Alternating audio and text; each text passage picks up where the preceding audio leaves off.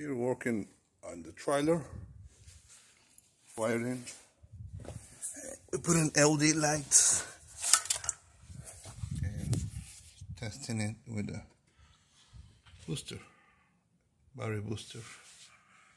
And literally, basically, your brown is the running light. The yellow one, in this case, is your left turn light signal and brake, and the white one is your ground. And for another function, this one is for your right